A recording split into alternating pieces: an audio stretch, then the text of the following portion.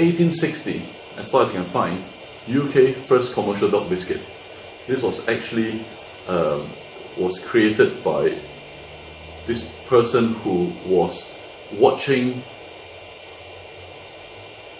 sailors giving dog food or biscuits, their own biscuits, okay, to dogs on a ship, because there is nothing else to do. Then he came out and said, okay, there must be something more that can give dog biscuits apart from our own biscuits. So he came up with a formula to include all that what he felt was needed by a dog, and that was first given from that idea, started from a ship. Then in UK, that's when it first came to business, whereby he said, okay, let's do something more specific about it. Then it suddenly grew from there to say that there's actually food that you can give for dogs, made for dogs, rather than just a bit of human food, a bit of biscuit and things like that.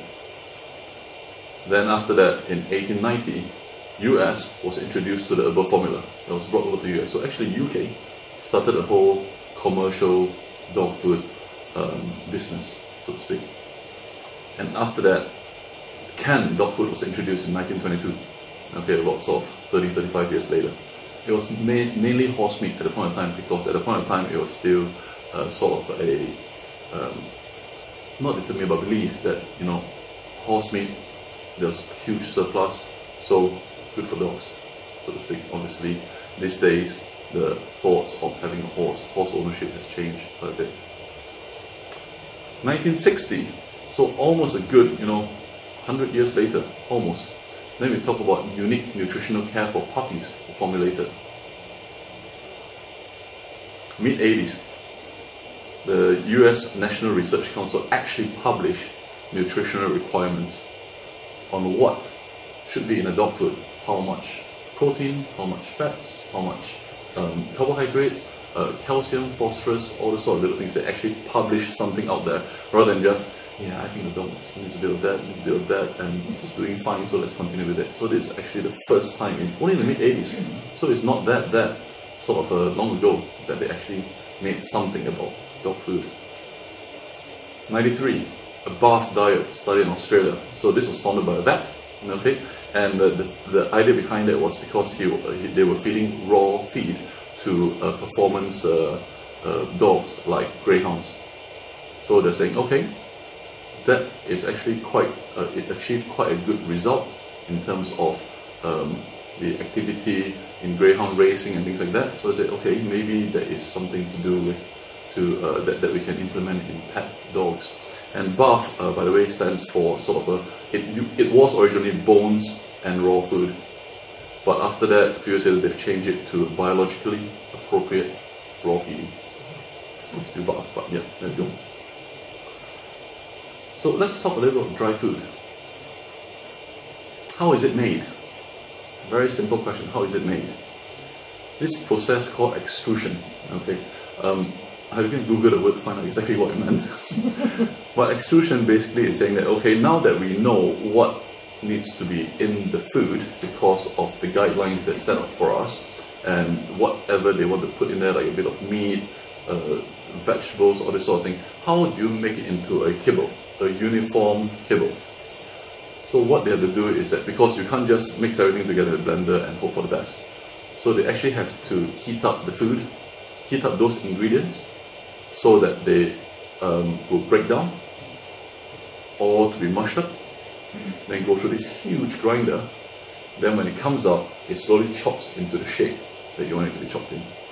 So that is how extrusion is, that's how dry dog food is formed. It has to involve in some sort of heat. So usually it is 3 to 11% water, depending on which brand you go for. It's a huge market leader.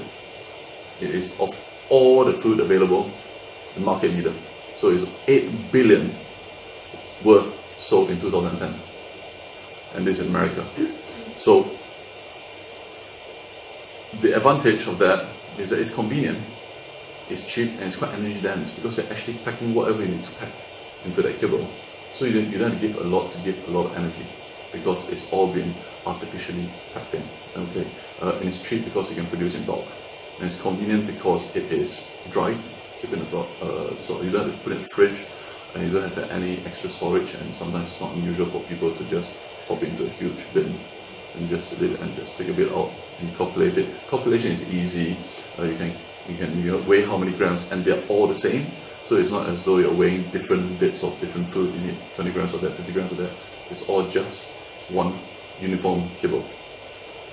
So the disadvantage is that sometimes it's not that tasty because it is just a dried biscuit. There's a high grain level because that is also what they believe that is needed to constitute the shape in the first place. So there's huge high grain level. They have to put some preservatives inside there because of the other food that they put inside there. So more than likely there's always some form of preservative because you cannot have a fresh food that stays untarnished for a very long time. Another disadvantage that they have is that, don't forget, we talked about extrusion, okay, so which means that it's been heated up to quite fairly high temperatures, usually also 170 degrees, okay. In that heat, you can lose a lot of nutrients. So what they think as, okay, the whole idea of adding this particular ingredient because you have got the vitamin C or calcium, once you hit to that level, you may not get the same amount when you actually make it in a kibble. So that is one consideration to think of.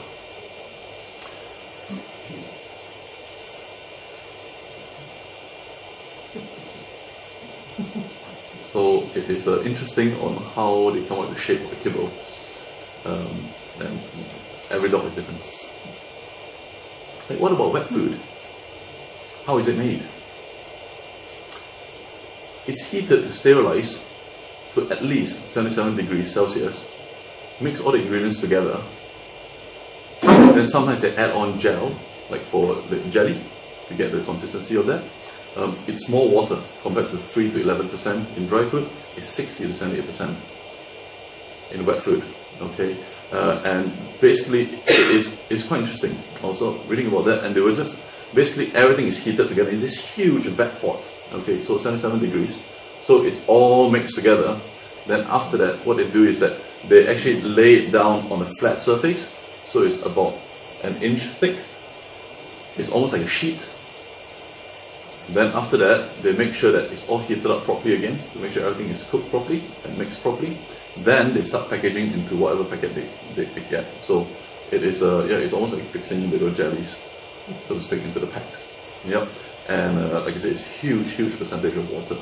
It's been arguable to say that the difference between wet food and dry food is that for the wet food, you just add some water. So in terms of cost, as you can imagine, it isn't as energy dense, okay, because of it is a lot of water inside there. So advantages is that it's highly palatable. It's dogs tend to like wet food a bit more. It's just like us, you like to eat something with your food. It's not just dry, whatever food you're eating, a bit of gravy and a bit of soup, a bit of moisture. It's nice rather than just water. Yep. So it's more palatable. It's usually quite high in protein, the way they mix it. Okay. The disadvantage is that you need higher volume because it's not as energy dense. So comparatively, you may need 100 grams of kibble, but you need 400 grams of wet food. You see what I mean? Because it's not as energy dense. It's more expensive, and arguably you're paying more for water because it's more water. So arguably, I've certainly heard of this analogy before, not exactly right, but to an extent true, is that if you have dry food, you add some water, that's wet food. But you pay more for wet food because you literally pay more for water. Okay, and the packaging has to be more specific as well. Dry food comes in bags of 15 kilos or even bigger. Wet food is always little things. You can't do too much wet food together because it's got higher spoilage. You cannot just, it doesn't keep as fresh as dry food, and it's also linked to weight gain. So they've found that if you feed more wet food, they tend to put on more weight. Okay, whether it is due to the owner's perception, they say I need to give you more, or the water content comparative to dry food, you just get a bit more, so weight gain really.